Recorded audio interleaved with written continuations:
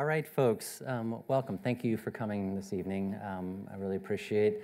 I heard the sun just came out and the weather is nice, so all the more kudos for you to come.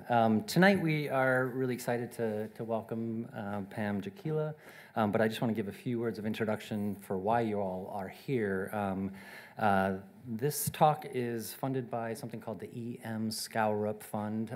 He was a class of 1937, and the purpose of that fund, and I'll read it, is, quote, to further international economics through a lecture series, open forum, and/or financial publications of selected lectures pertaining to world economics. So we are certainly going to do that tonight, but thanks to Pam's generosity and energy, we've gotten a lot more, I would say. This morning I sat in on a lecture in Econ 24 Development Economics on a totally different topic, and Pam held the audience rapt and engaged, and students coming up to her afterwards, and Pam had the chance to meet with a couple of our faculty members today, so I'm really grateful for your energy and generosity with that. With that, I'll just offer a brief introduction to Pam's distinguished career thus far. Pamela Jakiela is a senior fellow at the Center for Global Development, where she studies gender issues, behavioral development economics, survey design and measurement, and impact evaluation. Prior to the Center for Global Development, Pam was a professor at Washington University, St. Louis, and also at the University of Maryland, where she still holds a position as an associate professor. Pam earned her bachelor's degree in a self-created, as I understood, degree in sustainable development at University of Michigan, a master's and MSc in development from the London School of Economics, and she earned her PhD in economics at UC Berkeley. Her work has been published in many leading academic journals, and I was scrolling through the pages and pages of publications today, but some of those journals have been included Science, the Review of Economic Studies, but also more audiences like me, lay audiences in the New York Times or in NPR. And her current work, some of which we'll hear about today, includes research on women's labor force participation and occupational choice, the gender dynamics of investments in early childhood, and the impacts of cash grants on entrepreneurs. So with that very brief introduction, I really want to thank you for coming here today, and let's give her a applause. Thank you. Thank you very much. Can you hear me? Okay, great. So I should start by saying that this is joint work with Owen Osier, who's at the World Bank. Language structures our thought. Every time we speak, every time we think, we organize the world using a set of grammatical rules that we've been internalizing since childhood. Different languages organize the world in different ways. So writing almost 100 years ago now, the linguist Benjamin Lee Whorf said languages differ not only in how they build their sentences, but also in how they break down nature to secure elements to put in those sentences. So in other words, different languages don't just have different words for the same idea, they split the world up into different sets of constructs and ideas. Now, you've probably already heard some cute stories about the Inuit and how they have 7 or 17 or 70 different words for snow. These strongest forms of this theory of linguistic determinism have largely been debunked. So it is not the case that we can only think of things for which there is a word in our language. It is not the case that we're that tightly constrained by the structure and the vocabulary that are available to us. Human beings are tremendously inventive. And yet, increasingly, there is evidence that the languages that we speak influence our thoughts in subtle and often subconscious ways. So I want to just sort of briefly give you one of the most famous examples of that, which is the case of what's called Russian blue. So the Russian blue story sort of illustrates how the way we think and the processes of thought may be shaped by the languages that we speak. So in Russian and also in Greek, there are different obligatory words for light blue and dark blue. So in English, we have pink and red, and you wouldn't refer to pink as light red. In Russian and in Greek, it's the same with turquoise and navy. So there are different words for light blue and dark blue. And so recent studies suggest that there's this sort of notion that might help native speakers of Greek or Russian to process different types of blue more quickly. And indeed, recent studies suggest that if you're given tasks like determining whether a shade of blue in between is closer to light or dark, or recognizing a triangle on a colored background, native speakers of Russian and Greek do better at these tasks when the two blues that they're comparing break over this line that they've been used to distinguishing as separate colors relative to how they do with light and dark greens, whereas you don't see that sort of pattern among German speakers, for instance. So this is one example of how the structure of how a language is organized and how it divides up the world might influence our thinking on a very small scale, but in a way that we're not even aware of. So today we're going to be talking about the specific case of gender in language. So as we all know, societal views, social norms, attitudes about the appropriate role for women in society differ markedly across cultures. So this is data from the most recent round of the World Values Survey, and it shows the percent of different respondents across countries agreeing with different statements. So one, when jobs are scarce, men should have more of a right to a job than women. You see that in countries like Australia, this is a very minority view, and in other countries, more than 4/5 of the population agree with that statement. We see this also with the statement, when a woman works, the children suffer. So again, there's a huge variety in typical attitudes across different societies and cultures around the world. And so social scientists are very interested in what factors might shape these different views. Now, the idea has been around since the time of Worf that one factor that might be shaping these views is different manifestations of gender within language. So there are a lot of different ways, many of which you've probably reflected on, that different languages make gender distinctions more or less salient. So today what I'm going to be talking about is perhaps the most subtle of these, the system of nominal classification, grammatical gender. So this is, as in Spanish or French, assigning different inanimate objects to different grammatical categories, two of which are masculine and feminine. So this is one very subtle way that language may make the fact that the world is partitioned into masculine and feminine more salient. There are also less subtle ways. So there's been a lot of debate, particularly in European countries recently, about whether you should have separate words for male and female versions of the same occupations, professor versus profesora in Spanish. And then, of course, even in English, we have different pronouns for men and women. Many languages do this, but not all, and there's discussion of whether this makes gender distinctions more salient as well. But a lot of the focus has been on this most subtle of these, which is about the use of these grammatical gender systems.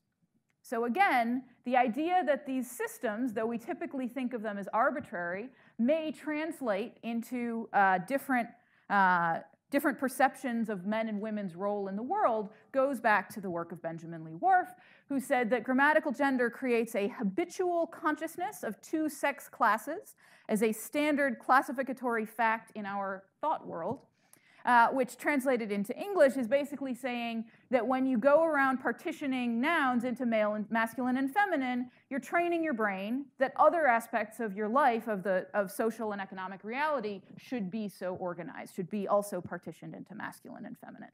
Now, Benjamin Lee Whorf basically advanced no empirical evidence to demonstrate that this is the case. This was just a hypothesis, but it's the hypothesis that we're going to be talking about today, and what we're going to be doing today is thinking about how one would go about testing for this association. And so there are a few different papers now by economists and political scientists and linguists that have tried to use a variety of approaches to try and explore this question. So one really interesting paper is work by Perez and Tavitz in the Journal of Politics.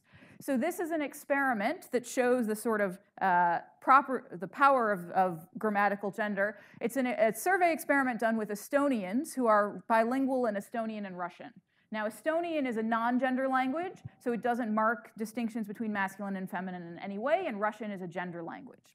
So what's interesting in this study is they randomized among bilinguals whether you were interviewed in Estonian or Russian. And they found that if you were interviewed in Estonian, you showed greater support for gender equality, even though what language you were interviewed in was randomly assigned.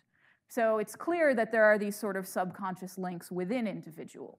Now, when we try to look across languages, most of the work that's out there has done one of two things, sometimes both. So one is to focus on a set of countries, such as European countries, where it's reasonable to think of most of the people within a country as native speakers of a single national language that is well documented.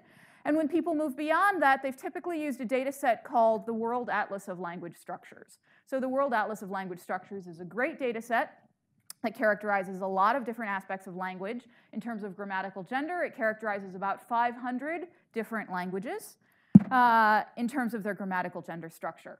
But these languages do not include many of the world's sort of the most widely spoken languages, particularly in developing countries. And this is important because a lot of the world's linguistic heterogeneity today is in Africa and in Asia. And a lot of those languages are missing from the publicly available data. So what I'm going to do in this talk is I'm going to talk about our research where we have built a new data set that expands the set of languages for which we have documented the grammatical gender structure to about 4,300 languages. And we do this by going to a range of sources, so pedagogical materials, reference grammars, et cetera, that explicitly state whether languages do or do not use grammatical gender. And this has allowed us to really expand the set of languages whose grammatical gender structure is documented, particularly in developing countries. So in India, the World Atlas of Language Structure, the WALS, codes 6 different languages. We code 281. In Kenya, the WALS codes 3 languages. We code all 51 of the languages. And so this gives us a lot more statistical power to make inference about the association between grammatical gender and different outcomes related to gender equality. And so specifically, we're going to be focusing on women's labor force participation and women's educational attainment. And so what I'm going to do once I describe this data is I'm going to estimate the cross-country relationship between grammatical gender and women's labor force participation and educational attainment, and then also the relationship with gender attitudes among men and women. And then, as a first step toward trying to understand whether this association might represent a causal relationship, I'm going to show you the same associations looking within countries rather than across countries. And so I'm going to look in two parts of the world where gender and non-gender languages are both indigenous and widely spoken. And so those two parts of the world are in the Sahelian, the belt just south of the Sahel in Africa, and in India. And I'm going to show you that the same negative associations we see when we look across countries are also present when we look within countries. Okay, and so just to sort of give you an outline of what I'm going to do, I'm going to talk a bit more about what we mean by grammatical gender and how, through a conceptual framework, talk about how we think it might relate to outcomes today and what some of the concerns are in thinking about whether this correlation is causal. I'll describe our data collection, and then I'll talk through this cross-country and within-country analysis. Okay, so I just want to give you a preview of the main results before I get too much further. So I'm going to show you that about 38% of the world's population speaks a gender-native language, and that women who grow up speaking gender languages are less likely to be in the labor force, and they're also less likely to complete primary school, and this is true both across and within countries.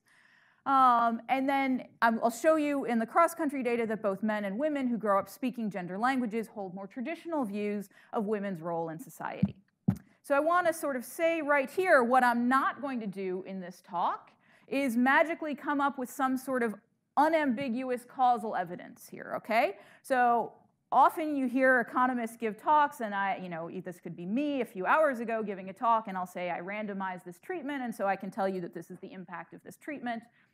When we think about these big historical and cultural processes, we should be very cautious about causality, and I'm not going to magically pull some instrumental variable out of my pocket to say, and now I show you the exact causal effect.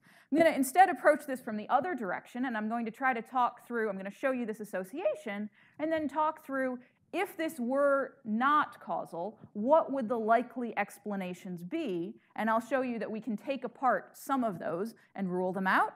And so we're left with a more restrictive set of possible things that might be causing this empirical relationship, any of which is reasonably interesting. Okay, so let me start by talking about what I mean by grammatical gender. So many languages have a system for categorizing nouns. And so you can think about, so we can call these noun classes, or sometimes these are referred to as gender. And so what these are is a way of partitioning the set of nouns. And so these may be familiar to you. So I think most of you are probably familiar with Spanish or French, where you can think of all nouns as being masculine or feminine, and they have certain properties in common. So in Spanish, masculine words tend to end in O, while feminine words tend to end in A. You also see this with other noun class systems that don't involve gender. So the system of noun classes in Swahili has a bunch of similar categories. So little items are at the core of what's called the ki-vi class. So the chair is kiti, 2 chairs is viti. Humans and other animates are in a different class. It functions exactly like a grammatical gender system in Spanish, except it's not based on gender. But it's not the sort of similarities in prefix or in letters that are defining these categories. What's defining a grammatical gender category or a noun class is agreement. Okay, so a class is a set of words that follow the same agreement rules in the same conditions. So in Swahili, if I wanted to say these new chairs, I would say viti vipya hivi. So you see that this V that it appears in the plural of chair because it's in the ki-vi class is also the prefix for new, and it appears in these as well. But if I wanted to say these new teachers, it's in a different agreement class. So instead, I would need to say walimu wapya hawa. So it's got the wa conjugation instead of V. This works the same way that gender works in Spanish. So in Spanish, I want to say the white shirt, la camisa blanca. So I see that it's feminine, it's ending in A, I'm using la. My adjective is being modified to end in A. But if I wanted to say the white hat, I would instead say el sombrero blanco. Okay, so again, to speak correctly, you need to know what gender or what class a word is, because it determines how agreement works. So even though these things are essentially arbitrary, they're very salient, because every time you speak, you're having to call up which class you're in. Okay, so what we're going to do in this talk is we're going to focus on defining a grammatical gender system as a system that includes masculine and feminine as two of the obligatory noun classes determining agreement, and then groups at least some inanimate objects in there. So this is salient in the sense that English is not a gender language in this construction. And the reason that we do this, it seems like there are different definitions of gender languages. This is the one that best lines up with historical records, historical documentation, which I'll show you we use in some of our data collection. Now, this is one dimension along which languages can make gender more or less salient, but even within gender languages, there's a huge amount of variation in how salient this distinction is. So you have cases where masculine and feminine might not be the only noun classes. There could be neuter, as in German or Russian, or you could have, in fact, many different noun classes, 2 of which are masculine and feminine. So it could be less often that you're doing this sort of agreeing with a gender-based agreement system. And then there's also the question of how many parts of speech have to change in order to characterize agreement. So it could just be adjectives, it could be verbs, and it varies in how much this is really shaping the way the entire sentence is structured versus just coming up sometimes with some adjectives. I'm not going to be able to code all of these dimensions in the research I'm talking about today, but it's important to keep in mind that we're effectively averaging over these different dimensions. Okay, now, if you ever took French or Spanish class, as I did, you were probably told at one point in your life that these things are arbitrary. So Mark Twain here famously says in German, a young lady has no sex while a turnip has. And in fact, I gave this talk at Harvard and MIT a couple weeks ago, and Esther Duflo, a famous French development economist, was sitting in the front row, and she said, you know, I'm not going to try to impersonate Esther's accent, that's just going to get me in trouble. But she said, you know, I would think that growing up with a language like this would teach you that it made no sense, because why is the table a woman? Which I think is just echoing Mark Twain's sentiments here. And yet, there is some evidence that, at least in terms of which languages which words get assigned to different categories, sometimes these classifications do have a certain, what you might call, cultural intelligibility. So famously, George Lakoff has a book about the Australian Aboriginal language Djirbal, in which women are grouped in a category together with fire and dangerous things that might be able to hurt you. And in another case, there's a case of a Siberian language Ket, and someone describing this language who was apparently unaware of irony said that certain small mammals like squirrels were feminine because they are of no importance to the Kets.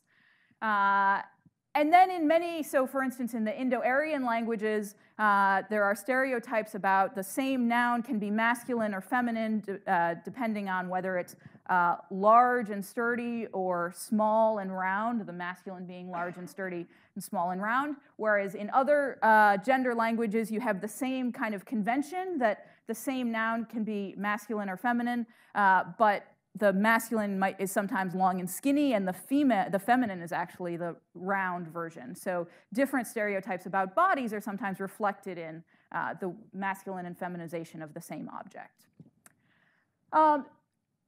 I want to sort of describe an experiment that gets at slightly more subtle linkages. So this is work done by Lara Boroditsky. And in this experiment, subjects who are native speakers of Spanish or German, but residing in the United States, fluent in English, are shown pictures of objects that were chosen because they have different grammatical genders in Spanish and German. Okay? And they were asked to provide English adjectives to characterize these different objects. So, shown a picture of a key. The native German speaker said the key is hard, heavy, jagged, metal, and serrated, whereas the native Spanish speakers described the same picture of a key as golden, intricate, little, lovely, shiny. Now, at this point, you might be saying, okay, that's fine, but this is just because these guys are German speakers. They don't have time for adjectives like intricate and lovely. They're serious. And so it's not because the key is masculine in German and feminine in Spanish. So then you can look at what happened when they were shown a picture of a bridge. The German speakers now describe the bridge as beautiful, elegant, fragile, peaceful, and pretty, whereas the Spanish speakers describe the same bridge as big, dangerous, sturdy, strong, etc., consistent with the opposite mapping of genders. So there's some evidence, experimental evidence, that the assignment of words to different categories is not actually quite as innocuous as we might think. Now, this is about words and not about the overall institution of the grammatical structure, right? But Worf's original hypothesis was not about this mapping of words to culture. It was about a mapping from structure to culture, which is a more contentious notion, I believe, in the linguistics literature, but my discussant will correct me if I'm wrong. And so a lot of the evidence linking these structures to different outcomes in terms of women's equality is actually coming from the economics literature, from the political scientists, which is also a bit about the outcomes that are being looked at. But as I've already discussed, a lot of this work is either sort of case studies of a couple of languages or work that's building on the publicly available data sets. And so what we're going to do is to try to expand this to allow us to look more rigorously at this relationship. So before I do that, I just want to talk a little bit about how we think of this mechanism working. And I promise I'm going to cut out most of the most painful economics here. But I want to talk about, because it's important when we think about how we view this in terms of correlation or causation. If this relationship that Worf hypothesized exists, where the tendency to partition nouns into masculine versus feminine is a little nudge to partition other aspects of the world in that way, then we should think about this as operating at two levels. So that sort of, Worf is postulating a behavioral economics of grammatical gender, where we're training our brain in this way, and then, you know, that nudges you, that slightly changes the cost when you enter other domains to think of them as either masculine or feminine. Now, the thing about grammatical gender is that it changes very, very slowly. And in most cases, when we think about the grammatical gender of the world's languages today, we're talking about things that changed in language at least 1,000 or several thousand years ago. So English is a relatively recent case, losing grammatical gender between 800 and 1300 AD. And so what's important about that is if this nudge exists, then it's been nudging us for a long time, okay? So then we also want to think about the fact that grammatical gender structures are not recent innovations. And so if this behavioral economic story is true, then when we look at the association today, we're not just looking at the effect of a nudge today, we're looking at the effect of a nudge over thousands of years, shifting our social institutions in a particular direction. And so we need to think about, so even perhaps when grammatical gender disappears, if this tendency to partition facilitates the creation of institutions that tend to partition the genders, then those can persist in society even after grammatical gender, and then we're picking up the impact of those institutions, which may take on a life of their own in addition to this nudge. And so we can think about, the main story here is one, the main behavioral story is one where grammatical gender is basically a heuristic that predisposes us to think in a certain way, but if you have grammatical gender today, then in most cases you also had it 2,000 or 3,000 years ago, and so that nudge has been going on for a long time.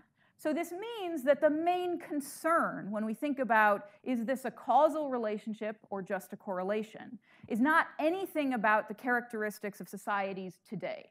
The characteristics of societies today could not possibly have caused grammatical gender, because grammatical gender has been around for thousands of years. What we're worried about is confounds characterizing societies 2,000 or 3,000 years ago when grammatical gender was happening, and whether those are likely to, could be sort of driving the correlation that we see. And so I'm going to show you a little bit later the steps that we can take to try to address that. Yeah, so in the paper, I'm just gonna skip through this quickly. We try to formalize this notion of the behavioral economics of grammatical gender, and I just want to tell you a little bit because it illustrates how we think we've kind of brought Worf's idea into modern economics. We have a model where basically you have a tendency to view a domain as either masculine or feminine if it is too dominated by either males or females. So this is sort of, we all perceive that if we're in the extreme minority, we may not fit in. In this model, you tend to think about that in terms of gender. And so if the proportion females is sufficiently low, say you're at an economics conference, then you might think you're in a masculine domain. I'm sorry, that was a nasty joke. And if the proportion females is too high, then you might think you're in a feminine domain. Okay, and of course, if you're somewhere in between, then you might not be in a gendered domain.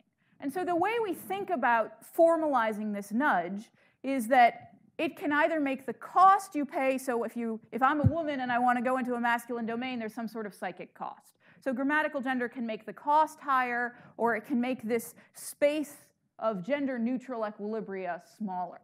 And so what's important to note about this is that the model is symmetric.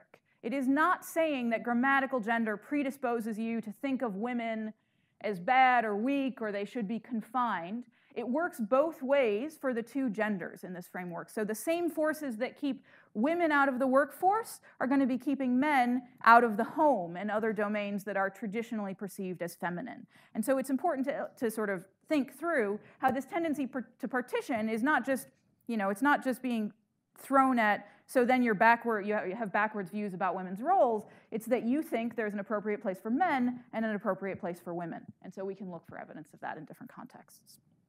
Okay, so I'm going to skip through the costs. And this is just what I've said, that this is, the model itself is symmetric. And then it's sort of, human biology that makes it so that home is the natural place for women. Because as anthropologists like David Lancy have observed, in every human society, women play do a disproportionate share of child-related tasks, which then tends to keep them in the home. Yes? This isn't an economics seminar, right? No, I'm kidding. Go ahead. If you think that people are thinking through categories, and these are people's sort of implicit. Oh, hi.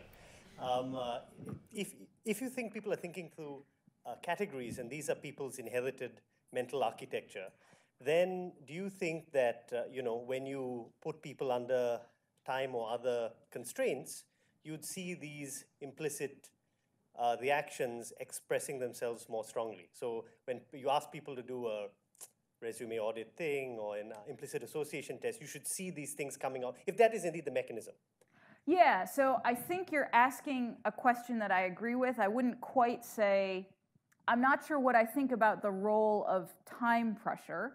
I mean, I think that you're right to say that if people have this tendency to think in categories, and not just categories, but categories related to gender, then you ought to be able to design experiments that explicitly test that. And I think that's exactly right. Somebody should do that. I'm busy trying to finish this paper. But no, I mean, I think that's exactly right. I'm not sure, I mean, I think it depends on how you think of the model working, whether explicitly time pressure would make it come out more strongly. But in a variety, you could think of a variety of lab tests where you can, partition people along any dimension and several are possible. Are they more likely to partition based on gender? I think definitely a testable prediction of this model would be, you could look at in context like that. Yes. Okay. So, right, so this is just coming back to where we were. And so again, so we think of, so this is just, but that cost part is just what we think about today. And of course, if that's true, that can translate into institutions. So institutions about what is appropriate for men and women and norms and beliefs, all of which then can take on something of a life of their own by creating social costs and equilibrium. Okay.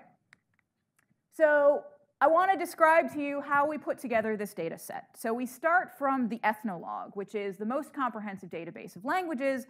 It includes over 7,000 languages. We focus on 6,190 of them that are oral, so spoken languages that are not extinct and in fact that are not classified as dying. So languages that are classified as dying and have fewer than 100 speakers, we exclude from our database because we want to focus on the languages that characterize the most of the world's population. And we're particularly interested in sort of this trying to get all of the languages, because what you see when you look at the number of languages per country is that a lot of the linguistic heterogeneity in the world is in Africa and Asia, and in areas that are not very well covered in the existing public data sets. And so this is sort of part of what motivated us to do this project. So we use a very broad range of sources in putting together this database. So we start from the World Atlas of Language Structures. And then, so a great data source for anyone looking for a fun data source that you can look at online is the Linguistic Survey of India. It's a, I think, 13-volume thing compiled by George Abraham Grierson, who was a British colonial official. And he probably should have been doing something else related to governing British India, but instead he was compiling this documentation about 400 different South Asian languages and literatures. Then there's the Compendium of World Languages, and then for other languages, we use a wide range of sources. So language textbooks, monographs, so reference grammars, academic papers and linguistics journals. In a couple of cases, we actually built a survey that we sent to translators and native speakers for languages we couldn't document otherwise. So a wide range of sources. And what we try to do, but we're not sort of writing a new grammar of each of these languages, and we're not trying to pretend that we're linguists. So we're just coding an indicator for any system of grammatical gender, and then if we can, we note whether it is dichotomous or not. So whether it's just masculine and feminine, or whether there are other non-gender categories. And we don't go beyond that. And you'll see what we do is we basically, so we just rely on the text of what the different sources say. So you can see some examples here. So for each language that we code, so these 4,316 languages, we have the source that we get the characterization from and a quote characterizing it. So you see here, these are non-gender languages, so the use of gender is governed by non-linguistic factors, i.e. by the actual sex of the referent, or in modern mythili has no grammatical gender. So we get these unambiguous statements, or there is no grammatical gender. Or the flip side, Serbian, 3 grammatical genders, masculine, feminine, and neuter. So these explicit statements that we're able to code. And for 2,500 of the 4,300 languages, we have 2 different sources, and they agree in all but 2 cases. So we're pretty confident that we're doing this correctly. And so we're able to classify more than 95% of the population in all but 8 countries. So we account for 99.5% of the world's population as represented by the ethnologue. So we're able to, so even though we only get 4,300 out of 6,200 languages, most of the languages we don't get are quite small, and so we get the overwhelming majority of the population. Okay, so I want to talk a little bit then about the structure of the variation that we see. So these are the 15 biggest language families in terms of the number of languages in them in the ethnologue. And what I've done is I've coded the non-gender languages are blue, the gender languages are orange, and the languages that we don't know the characterization of are in gray.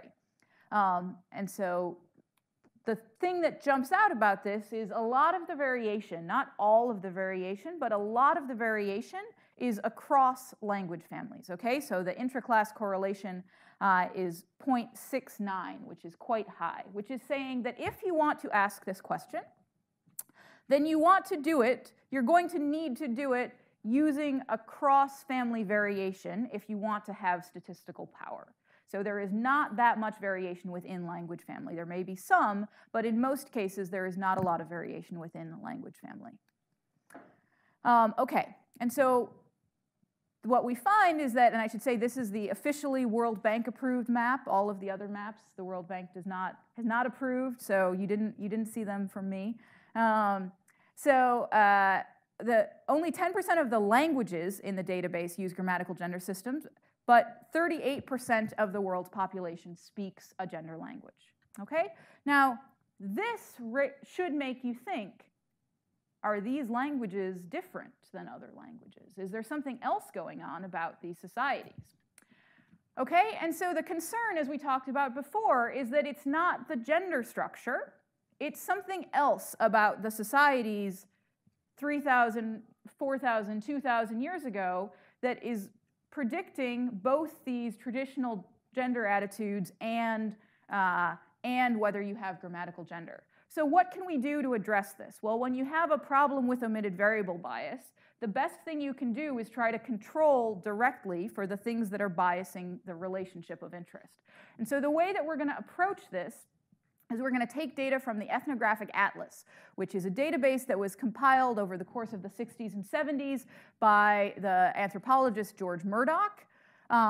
It was published over 20 years in Ethnology, which is an anthropological journal, and it characterizes almost 1,200 societies, and it just compiles everything that is known from ethnographies about these different societies. And so it has a host of different variables characterizing marital practices, agricultural practices, residence patterns, all sorts of things, okay?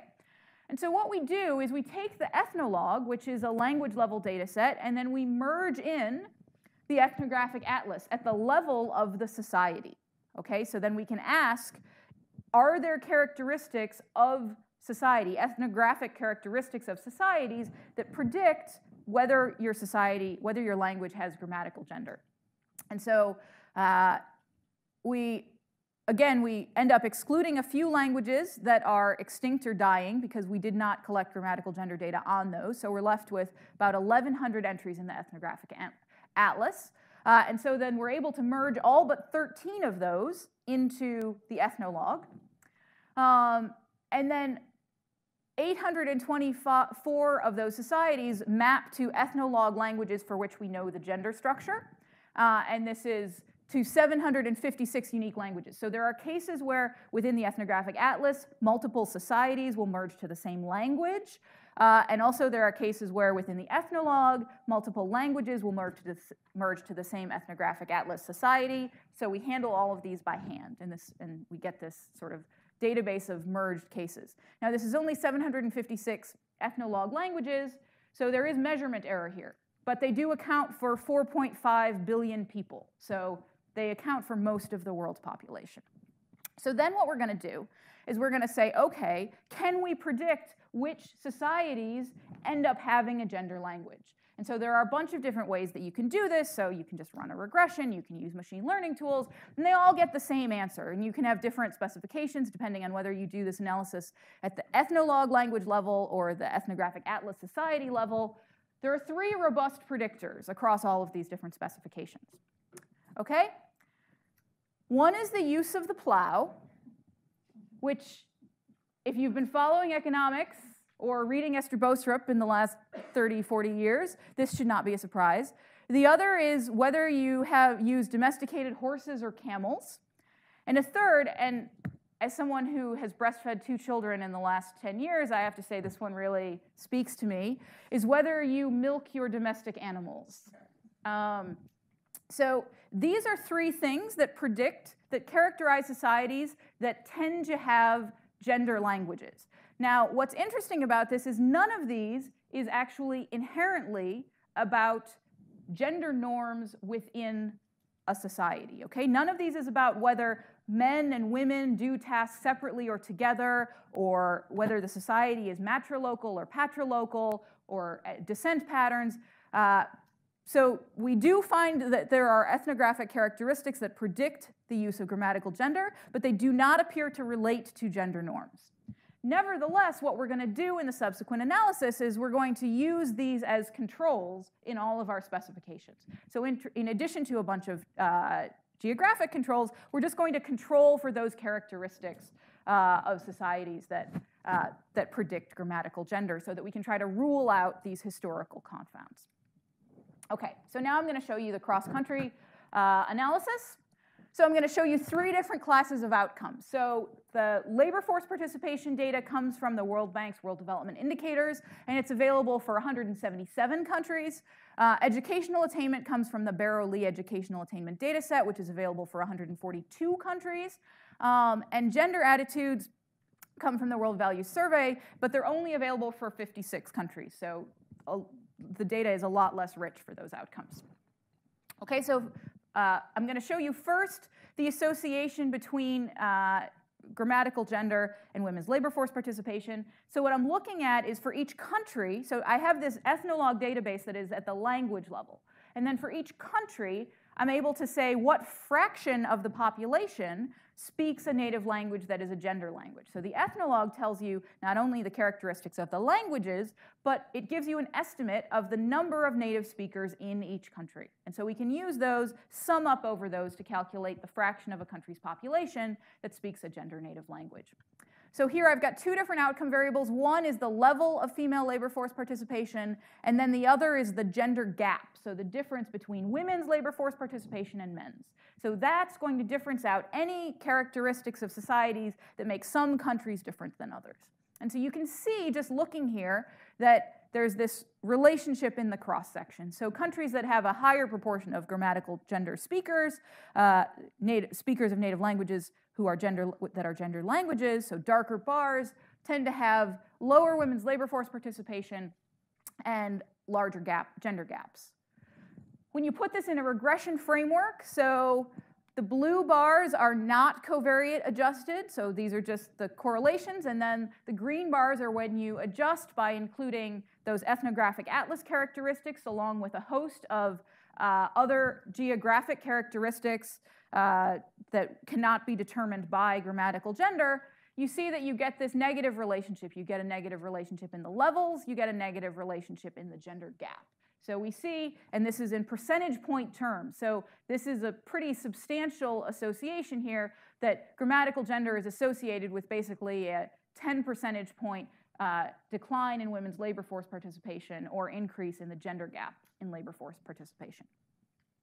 Okay, so I don't need to tell you that 10 percentage points is a big deal. So this could fully explain the disparity in female labor force participation between Jamaica, where most people's native language is Jamaican English, and the Dominican Republic. And you see that's moving from the 30th percentile to about the median.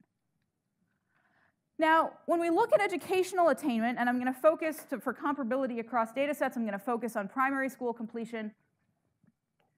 What you see is that there's not this sort of jumping out at you first order correlation. And so this is, as development economists, as people who study development, we know that this is true. We know that this is true because the places that have low female primary school completion tend to be Africa in particular, also South Asia, Southeast Asia. Those are places that have a very high fraction of speakers of non-gender languages. And the second thing to note is that the gaps overall are much smaller, okay? So if, just to go back for comparison, the gender gap in female labor force participation, you can see it's quite large. I think the average across countries is something like 25 percentage points. The gender gap in primary school completion, the average across countries is like 5 percentage points. So it's a much smaller gap because most countries have legislated away gender gaps as they mandated primary school completion. And yet, when you look at the relationship between grammatical gender and women's primary school completion, you see that it's consistently negative. And once you adjust for these different controls, it's also consistently statistically significant. So primary school completion, you see this actually quite large difference. The gap is just a bit larger, but is statistically significant. When we look at attitudes, so in the World Values Survey, there are 8 different questions about whether, basically trying to gauge different gender attitudes. And what you can see is that, you can see is that almost all of them fall into this model of, is the appropriate situation in the world one in which the women's sphere is the home and the men's sphere is outside of the home. So when a mother works for pay, the children suffer. When jobs are scarce, men should have more right to a job than women. On the whole, men make better political leaders than women, make better business executives. Being a housewife is just as fulfilling as working for pay. These are all about this idea that basically a woman's place is in the home. And you can see that when we look at the relationship with each of these, there's a statistically significant relationship between the proportion grammatical gender across countries and 6 of the 8 different questions. And when I pool them into an index, I get a relationship that is significant at the 99% level. Again, you may want to know how big this relationship is, and so the association would be sufficient to explain the variation between Belarus, which is basically at the median, and Trinidad and Tobago, which is at the 80th percentile in terms of support for women's equality. Now, in the context of labor force participation in primary school completion, we're interested in gaps, but in terms of attitudes, the theory here is not that a gap would make sense, right? It's not that men have bad gender attitudes and they impose them on women.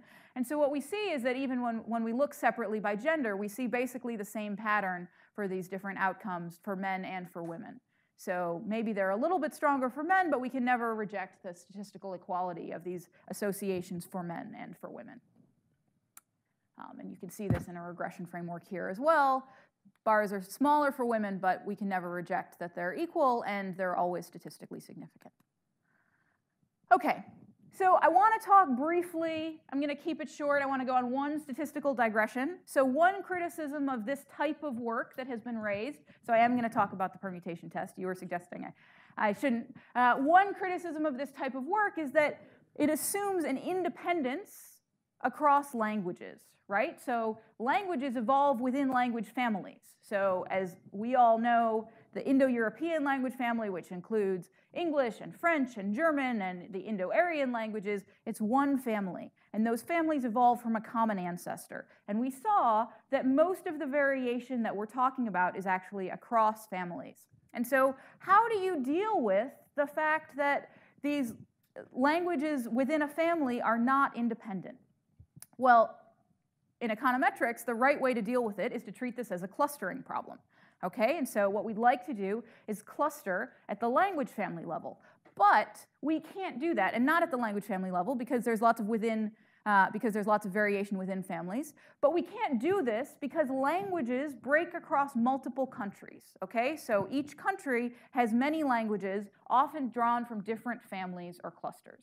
And so what we do in the paper is we develop a statistical test that addresses this, a permutation test. And so the way that we do this is we say, okay, well, what should we think about as the level at which treatment is assigned? Well, within the language tree, so I'm going to show you this in the context of a piece of the Dravidian language family tree. Within the language tree, you have some families that are just homogeneous in their gender structure, and so we're going to treat those as one cluster. But for families that have variation, what we're going to do is we're going to look at the highest find the highest level of the tree that we can go to where there's variation in grammatical gender structure. Okay, so here you've got basically 4 languages at one end of the northern branch of the Dravidian family language tree, and they differ in grammatical gender structure. So Brahui has no grammatical gender. Other languages with the same tree structure have grammatical gender. So those are going to be treated as independent clusters. But when we move down to these 2 branches, the central branch and the south central branch, you have these branches have no variation. So these are all gender languages within each of these branches. So then this is as high up the tree as we can go. We can go all the way up to here and see no variation in assignment, in treatment assignment, different types of grammatical gender. So what we're going to do is create clusters that represent as far as we can go up the language tree with homogeneous grammatical gender. So if a language family is all one grammatical gender structure, then that family is a cluster. If there's variation within a family, as there is here, we would make a cluster that is all of these languages that are non-gender, and another cluster that is all of these languages that are gender. So this represents the actual observed variation in gender structure within the language tree. And then we use this to conduct a permutation test. And so the way that we do it is we're going to randomly permute treatment. So we're going to generate, so there are 206 clusters defined in this way, and 67 of them are gender clusters. So we're going to say, okay, how could we reassign 67 treated clusters across these 206 clusters? We do that 10,000 times. And each time, we then collapse the data set to create a hypothetical assignment of grammatical gender across countries. And we rerun our cross-country analysis on this hypothetical data set. So what's nice about this permutation test-based approach is whatever the true structure of the errors, this is going to give us statistical tests that are correct in the sense of having the correct size. So we're not going to be treating these observations as independent anymore when we shouldn't be. And so I just want to show you briefly. So looking at our results for labor force participation, what you can see is that so we run this whole process of analysis 10,000 times, but it's hypothetical. So this is under the null hypothesis. There is no relationship. And as you would expect, most of those coefficients are very close to 0. Typically, the relationship, the association we estimate, is very close to 0. But what you can see is you can count up the number of times we see a relationship that is at least as big as the one that we estimate. And that gives you an indication of the p-value of your statistical test. So what I'm showing you here is our permutation test-based p-values as compared to OLS. Now, what's nice about this is that we do this, and we see that it actually does matter. So for some outcomes more than others, but you can see if you just treat the languages as independent, you're going to overstate the degree of statistical significance. But across these different outcomes, the outcomes that were significant before are statistically significant after we implement this permutation test, with the notable exception of women's gender attitudes. And you can see, and this is partially because gender attitudes, we only have 56 countries. It's also telling you a lot of the variation that you observe is within clusters that are not actually independent. It matters a lot. When we look at things like primary school, instead, we see that it matters very little in terms of the p-values. So adjusting for this non-independence is important, but we're able to do it and show that this relationship still holds. Okay. So in my last few minutes, I want to talk a bit about cross-country, our within-country work. So you saw in the map that there are kind of 2 different major regions of the world that have a lot of variation within country in grammatical gender structure, and in particular in non-colonial languages. So one region is this belt just south of the Sahel, in sub-Saharan Africa. There are 7 countries where between 10 and 90% of the population speaks a native language that is a gender language, so countries that have large gender and non-gender populations, and 4 of those are included in the Afrobarometer database. So this is a repeated cross-sectional survey of nationally representative samples of the populations of different African countries. So we use data from those 4 countries. So for Kenya, Nigeria, and Uganda, there are 4 rounds. Niger was only added in the last round. We get about 26,000 observations of adults, of African adults, and they speak 167 different African native languages. In India, we get a similar setup. So you have variation within the Indo-European language family and within the Dravidian language family in grammatical gender. So we use the India Human Development Survey, which includes data on 76,000 household heads and their spouses, for which we know their native language, and they speak 57 different native languages. So I'm just going to show you these results graphically. So I have a few different specifications looking at levels of female labor force participation or other outcomes versus gender gaps. The pink is Africa, the green is India, and then I also have gender differences, and you see the triangles are without controls, the circles are with controls.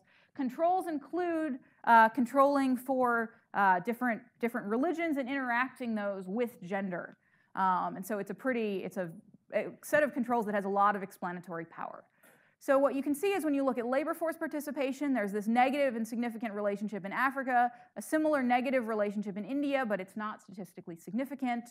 When we look at primary school completion, both the levels and the gender gap is negative and statistically significant in both the African country sample and in the Indian country sample.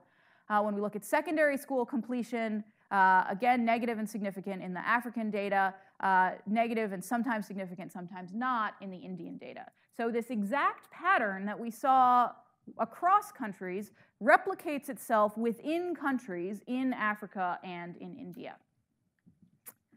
Okay, so I want to conclude by sort of going back to why we should be interested in this. So obviously, hopefully you found it inherently an interesting way to spend an hour, but it's also important from a policy perspective. And so what I've put up here is data on the relationship between the change in the gender gap in years of education across countries and the change in the gender gap in labor force participation on the y-axis. So when we look at the change in the gender gap in labor force participation, you see that it's gotten substantially smaller. So this is the distribution across countries over the last 25 years.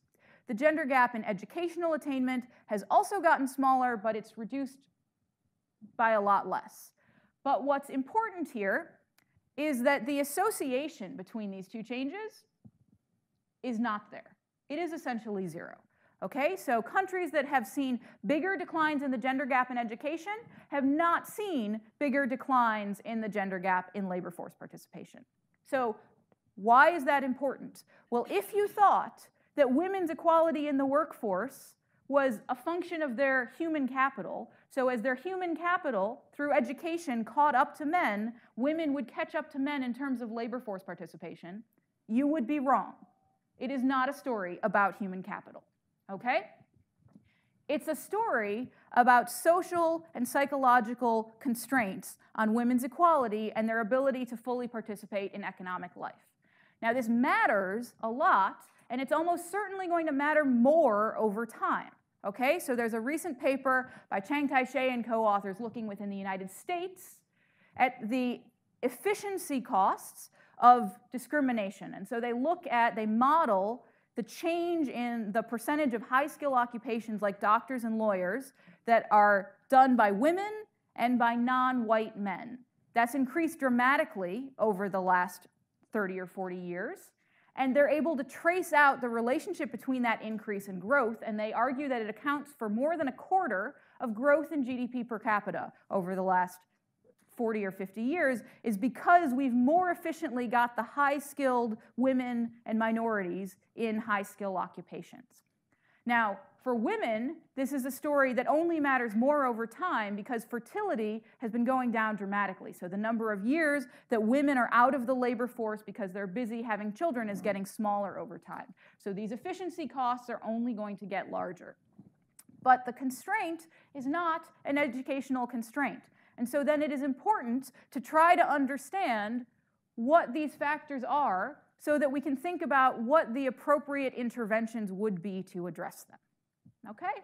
So what I've done today is try to do a tremendously deep dive onto one story of such a psychological constraint and how it might be working subconsciously and culturally to limit women's equal involvement in economic life.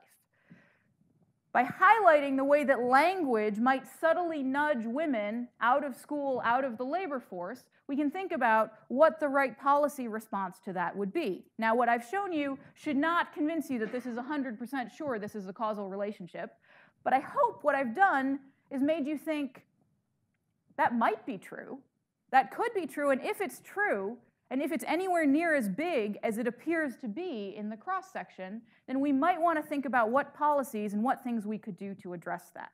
And if there are things that are not tremendously costly, it is probably worth doing because it appears to be the case that grammatical gender, or something very strongly correlated with it, is explaining a lot of women's inequality across educational outcomes and labor force outcomes. So I will stop there. Thank you very much.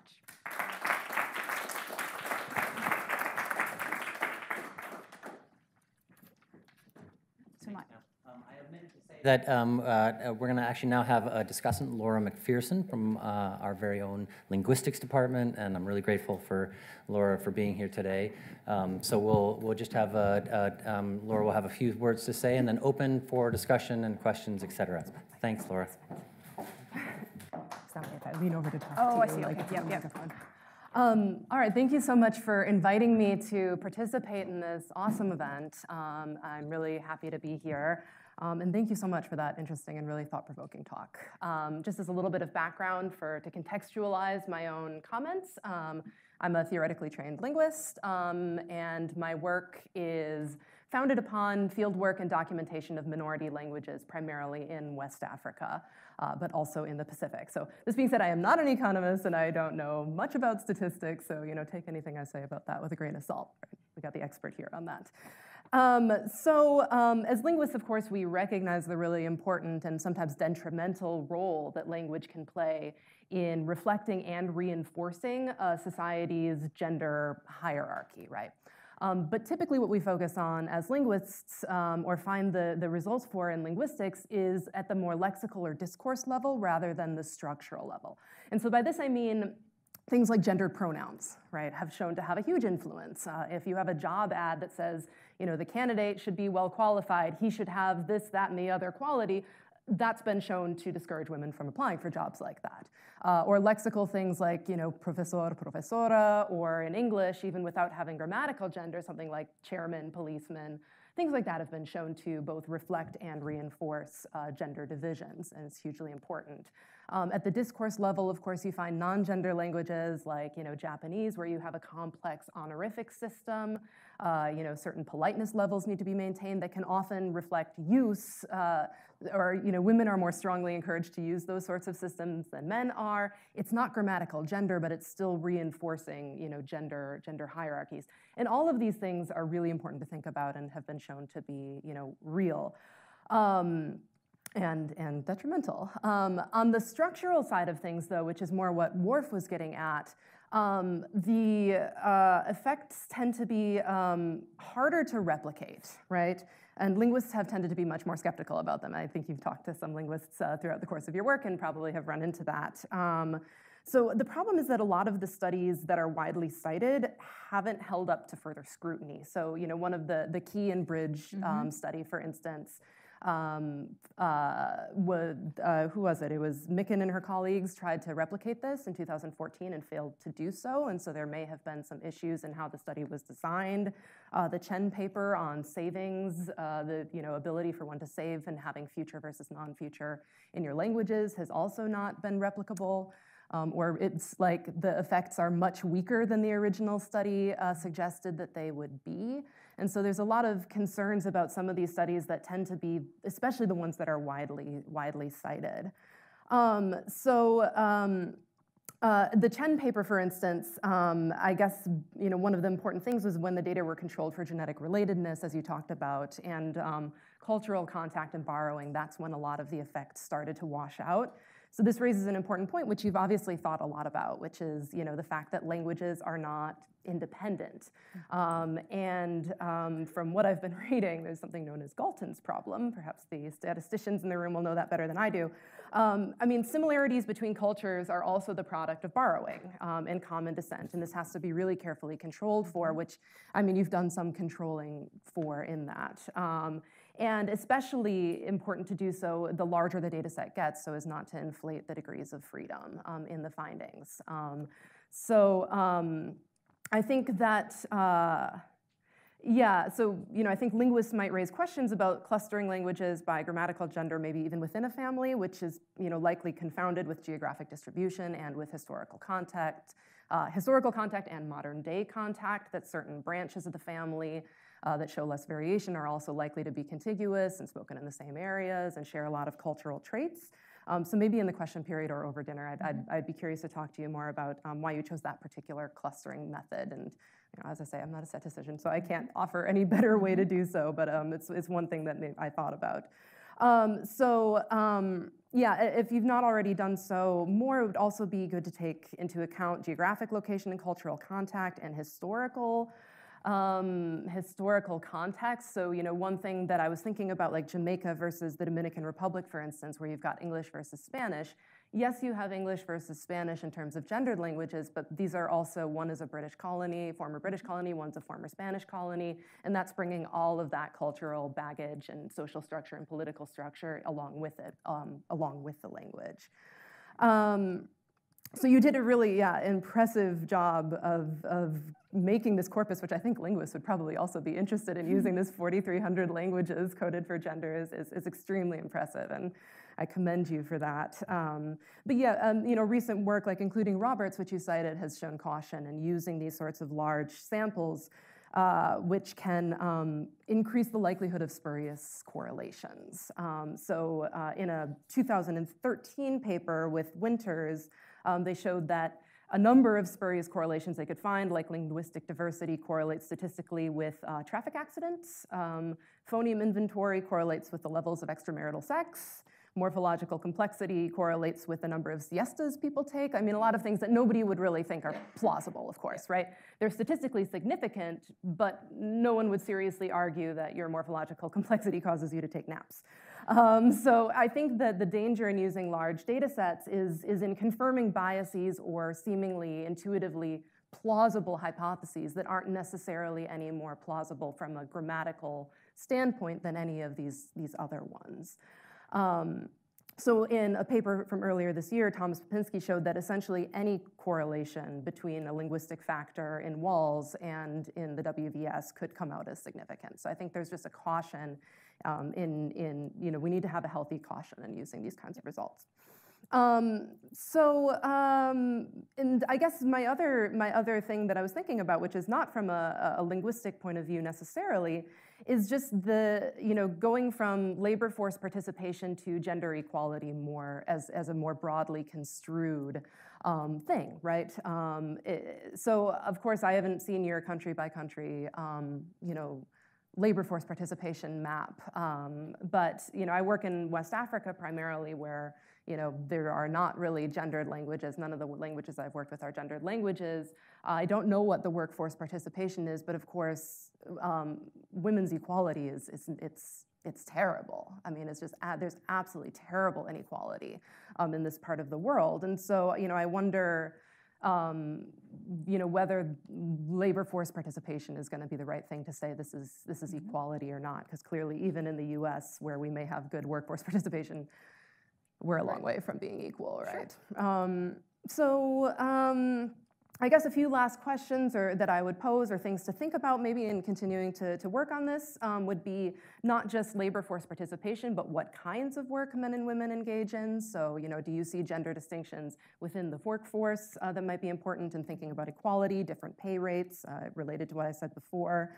Another thing I'm wondering is how studies like this would deal with multilingualism, which is the norm in so many of these areas. So if you speak both a gendered language and a non-gendered language, I mean, under Worfian's view, you've got two divisions of the world, and how does that play out? And how does it deal with immigration in second languages? So if Spanish-speaking women, for instance, in the U.S. would show less participation in the workforce, that could be due to socioeconomic status and immigration status, and not because of the language that they speak necessarily, right? So I guess to sum up, we can open this up to discussion. I really appreciate your meticulous work and the provocative questions that are raised by it. So I think studies like this present really an enormous opportunity to disentangle these things that we still don't know, right? Studies show yes, studies show no. Linguists have biases in one way, and maybe economists have biases in the other way, but we still don't know, and so we're still disentangling all of it. And so I think it presents the opportunity to pursue these hypotheses on a smaller scale, to look at experimental work, like some of the studies that you cited, I think is going to be really important in figuring out these effects. And figuring out which aspects of language, so lexical aspects or grammatical aspects, really are influencing the way that we think and view the world, and to what degree. So yeah, to sum up, I guess the most exciting results, I think, in the future is going to come from interdisciplinary collaboration, bringing together the strengths and the viewpoints of economists, linguists, political scientists, behavioral psychologists, to get at the heart of these issues. And I think we have to think really carefully about what kinds of policy recommendations could and should be made, especially concerning the balance of Indigenous and minority language rights with gender equality. So yeah, that's all I have prepared, but thank you very much again for this interesting talk. Thank you. Yeah, so maybe I should just respond and then we can take questions. So, I mean, I think on the second point, I would say I think you're exactly right. So, one of the other hats I wear is in thinking about how we measure gender equality. Yeah. And a big problem is that there are no internationally valid measures of gender equality. And so labor force participation is a widely used summary statistic of women's involvement in the labor force. It's certainly not the whole story, and I agree completely. I mean, first of all, I think, sure, in the United States, we're very far from gender equality, but it's all relative. Of course, and so yes. by many measures, we're quite far along. Absolutely. I think when you look at West Africa, there's a huge amount of gender equality, but again, it is all relative, even within the African context. Mm-hmm. And so I think it is important to both point out that the most equal there is in the world is still not actually that equal on lots of margins. And so this is a comparison in relative terms, but we don't have great measures that are internationally comparable in terms of gender equality. And this is something that people are actively working on in terms of debating how to measure empowerment and agency and what things you could use to operationalize that. Mm-hmm. On your first point, and I think that this is related, that point about larger data sets lead to spurious correlations is only if you don't do your standard errors properly. And so that's part of what the permutation test is doing. If you're adjusting for clustering, what larger data sets do is give you statistical power. Mm-hmm. And so I think in particular that study about the walls in the World Values Survey, that's a very small data set of languages and a very small data set of countries and outcomes. And so yes, in that kind of framework, you're not going to have the power to pick up a lot of real effects, and you're going to be tending to get a lot of spurious effects. But if you adjust your standard errors, then you're much better off having a larger data set that gives you the power to pick things up that you would not be able to see in a small data set, and to do the standard errors correctly. And so one of the things that I took out of this talk is where we discuss how if you used the walls data set alone, and then you tried either through the permutation test or just correcting for the measurement error in the languages we don't code to do correct inference, mm-hmm. you would not be able to say anything. So anyone who tells you there is a statistically significant correlation using only the walls is pulling your chain. They don't know how to do statistics. And so once you correct for that, you see that there is still this relationship, but it's only visible because we have this huge data set that gives us the power to do inference correctly. And yes, if you don't do inference correctly, then you can get a lot of spurious correlations. Now, the flip side of that is that if you start adding in things that are highly correlated with your treatment of interest, you will eventually come to a situation where things are not statistically significant because you have a bunch of collinear variables. And it is not telling you that there's no treatment effect, it's telling you that you can't pick up a treatment effect. And so we need to be careful in both directions to not interpret adding enough things that are highly correlated so that significance is unclear across a bunch of highly correlated things as evidence that something is not a true relationship, because that is certainly not what it is. It is evidence that we haven't pinned it down yet statistically. But none of those stories is giving you a precise zero on the effect of language. Right. And so we shouldn't interpret any of those as evidence that this is not a thing. We should interpret it as evidence that we need better data sets to be able to give a convincing answer to these questions. And I think that's part of what's important about trying to build, and even these things about the correlations, the thing with the walls is that the set of languages that has any attributes varies across attributes. That's true so as then well. you can't look at correlations, are these two things more strongly correlated than these two things? You can't do that when the set of countries that you're using is changing over time. Yeah. And so for a lot of these questions, we really do need to have better data sets in order to be able to answer them appropriately. Yeah. So I think thank you very much for the comments. Thank you very much for the pointers. And I mean, I completely agree with your point about minority languages. And when I talk about policy remedies, I mean, part of the point, and I didn't go through the model in excruciating detail, is that this is not a social constraint. This is a predisposition. And so the language is not, if you think about what is a policy response to this, it isn't that the policy response is going to be changing the language or prioritizing one language. It's making people aware that this predisposition might nudge them in a particular direction so that they can change their behavior based on that awareness. Yeah. And part of what we're trying to do in the paper is highlight the fact that these little nudges can potentially add up to making women or other groups feel like they don't fit in particular contexts. That isn't to say that the language is wrong. I gave this talk once, and I sat down at the conference dinner afterwards, and the guy across from me said, "This is great. I'm English, my wife is French. I've been arguing that the kids shouldn't learn French. You've given me so much ammunition." And I was like, no, that is not what we're trying to say. Not the take-home message. Not the take-home message, exactly. And so just because the study is about language, it doesn't mean that the policy is, some languages are better than others at all. Yeah. We should probably open it up. There's people with lots of... Use the microphone so that it will be picked up.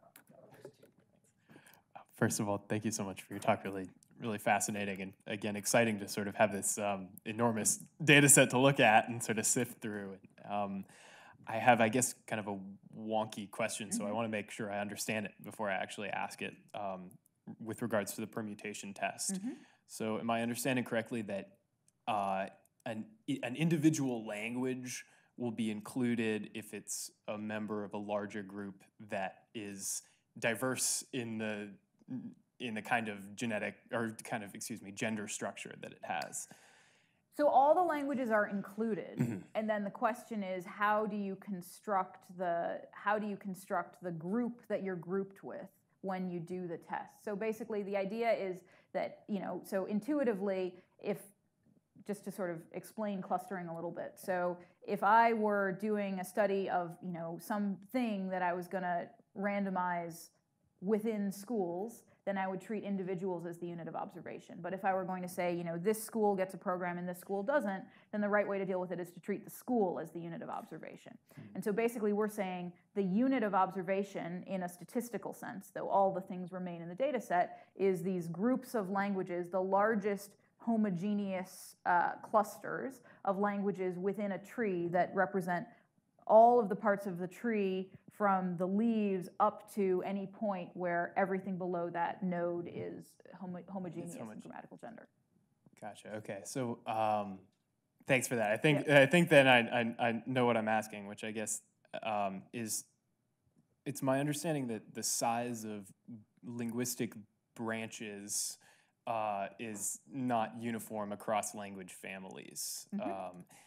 And I think, and I want to ask maybe both of you, as you both have sort of, been looking at this data, that the variation in gender language structures within groups is probably not uniform between language families, right? Some are more uniform than others.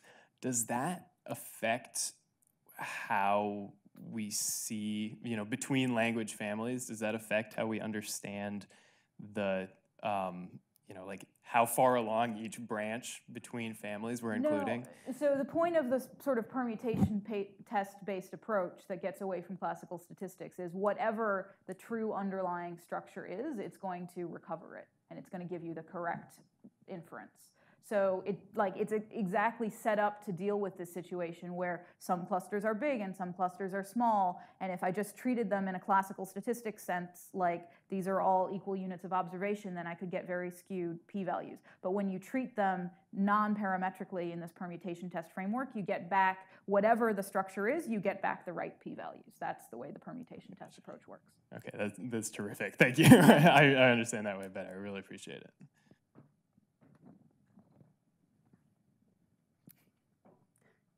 Can I follow up a question on that, actually? Because I'm still curious about the way this clustering was working. So I guess two things that I would wonder about. One is if you didn't do it as clustering, but simply controlled for essentially genetic relatedness of the language families, which also reflects cultural relatedness as well. So right now you're treating things as kind of like clusters, and they're separate, and like this one's this cluster and this one's that one, but at the end of the day, they're both still Indo-European, right? So if you controlled for language family, whether you would expect to see the same results. And the other thing is, what was I gonna say? If you did a study, I'd be really curious to see what would happen if you did a study within one large language family, like Indo-European or like Afro-Asiatic, and looked at the data for languages and workplace, participation or whatever it might be, these measures within a language family, so that you're, wiping out that level of variation, what you would expect to see. Yeah, so there are some studies that have done this within Europe, and so that's a subset of Indo-European, but basically find that this this holds up as well within the European language family. But then it's a relatively small set of countries that you're dealing with. So I think your first point is it's a really good question. So you're highlighting two different things, right? So what I'm talking about, there are two concerns. One is that our estimate of the relationship is biased. The correlation is not the true causal relationship because there are other variables that we have not controlled for that are correlated with both grammatical gender and the outcome that we care about. Okay? So that's a bias story. The second thing is this concern about whether you're getting spurious relationships. And you're getting spurious relationships because you're not doing your standard errors correctly.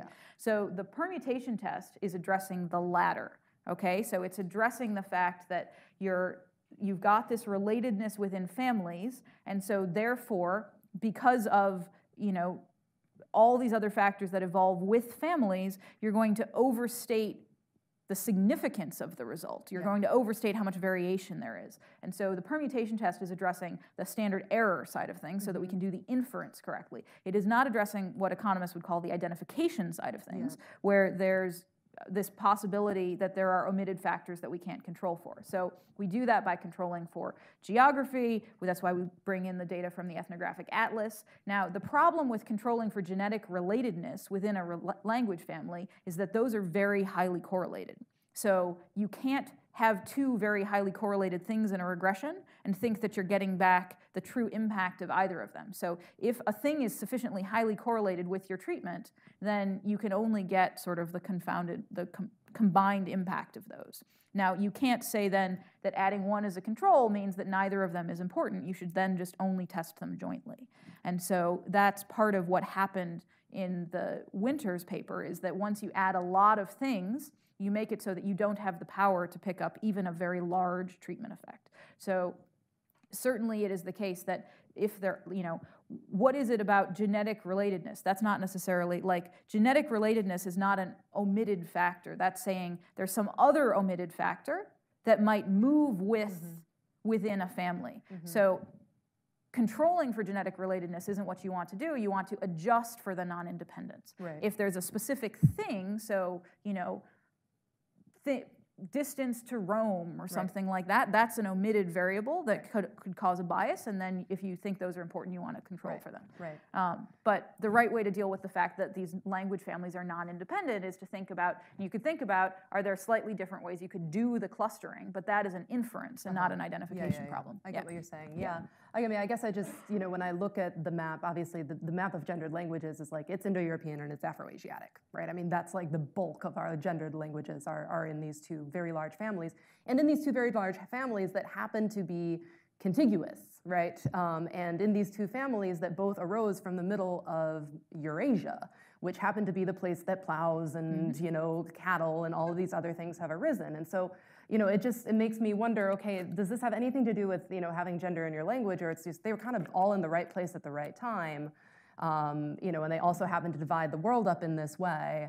Other languages divide the world up in different ways, and it seems to be a sort of arbitrary grammatical division that I guess the question is whether it reflects anything deeper psychologically. Yeah, I mean, and I think that for all papers that are trying, I think that there's this tension because it is clear that there are a lot of cultural things that are really important determinants of society and how we behave. And it is also clear that a lot of things move together, and there's only one history of the Earth. So we can't induce as much experimental variation as we might like to separate these things out. And so I think there's this tension where you should always be cautious in saying this is a causal relationship. But on the other hand, we've controlled for continent fixed effects. We've controlled for all of these ethnographic characteristics of those societies that then predict which societies become larger. And so we're doing a lot to try to address those things. But I mean, it's always the case that if there is some other thing heretofore undocumented in the ethnographic record that is driving this, then there's no way that we can rule that out. Right, of course. Thank you. There are a couple of Germanic languages that have abandoned gender.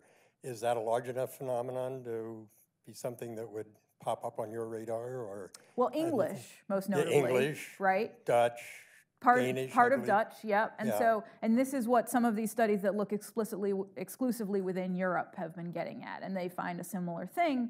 But it's a relatively small sample of languages and countries, and so, it's relatively recent. And relatively recent. English was 1,000 years ago, so relatively Dutch recent, and yes, Danish but more recently. But I was just wondering if that's of and any so interest. People have looked at this within Europe and see a similar thing. But in all of these cases, it's very but that's basically Northern Europe versus Southern Europe, and so this is why we think it's nice to then bring in variation from Africa, also India, and show that within these very different, far-removed sets of languages, you see the same pattern showing up. One other thing that I was thinking and looking at your slides, and I'm wondering what your thoughts are about, was the educational participation versus the labor force participation, and how increase in education didn't impact increase in labor force participation. So I may have been misunderstanding you in your talk, but you seem to suggest that maybe this is because there are these greater cultural things like language or linguistic things that are nudging people. But it seems to me that, education and labor force are kind of apples and oranges in the sense, like education can be mandated, labor force participation is not. Education is at a non-childbearing age, while labor tends to be at a childbearing age. And so just because, girls are getting schooling doesn't entail that they will go on to join the labor force, and that has sort of nothing to do with language, right? That has everything to do with, the fact that they may be having children and society's views on what women should be doing with children, and whether or not they are forced to by the government. So I'm wondering what your thoughts are on that. Yeah. So I think. So in economics, we sort of think about human capital as a major determinant of wages, because it is, and the wages are a major determinant of whether people enter the labor force. Now, there are also a lot of cultural constraints, and so that last illustration was not to say there's no relationship between changing the gender gap and women in education and labor force participation, and that's all the effect of language. It's to say that we typically think of, and this has motivated a lot of policy related to educational equality over the last 50 years. The women's educational attainment has increased dramatically since 1960 around the world. The gender gap in educational attainment has declined somewhat, but men's educational attainment has also increased dramatically.